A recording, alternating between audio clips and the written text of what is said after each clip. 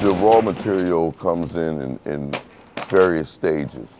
Some of our work, the paper manuscript, some comes via the wire electronically, the House and Senate, and some of it's raw material from newspaper clippings. This pile of manuscript is just part of the material delivered to the U.S. Government Printing Office's pre-press division by the U.S. Congress every night in order for GPO employees to produce the Congressional Record.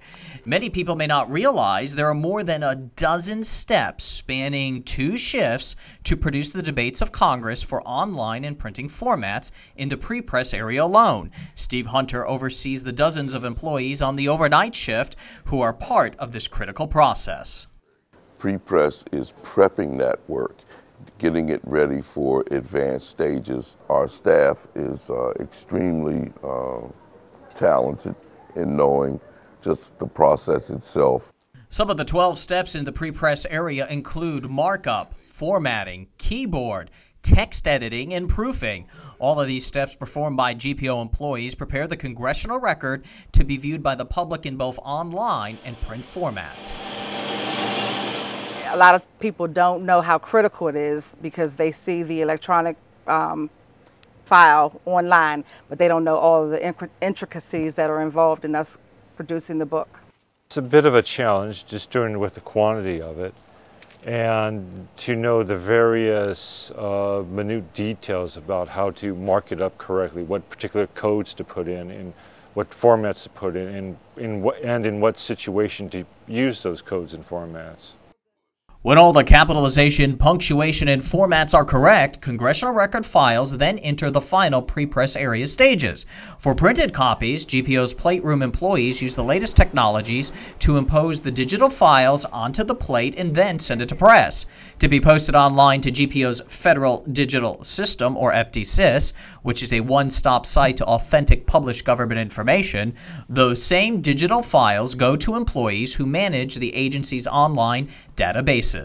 So we take all the files related to the record, so the locator files, the PDF files, and we put them into a folder, and we then upload that folder to FDSys and then submit that folder so that it can be ingested for public display.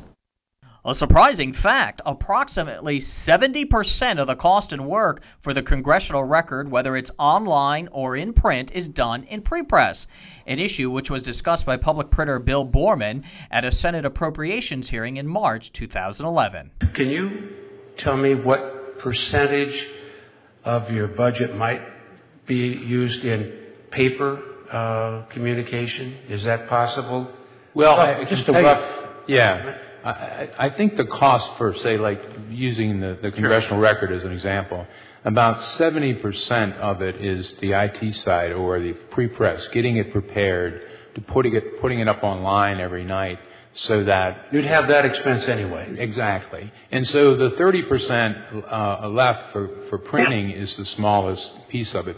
Because of the work done by GPO employees in pre-press, this 10-inch manuscript is turned into a half-inch publication printed on both sides of 100% recycled paper. The cost after GPO employees produce the first printed copy is about 1.3 cents per page, compared to printing downloaded electronic files at 7 cents per page on an office printer.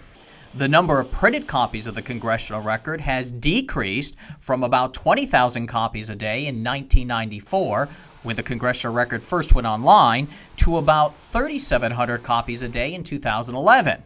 And keeping America informed on the debates of Congress all begins here, with the work these employees do during the wee hours of the morning every day.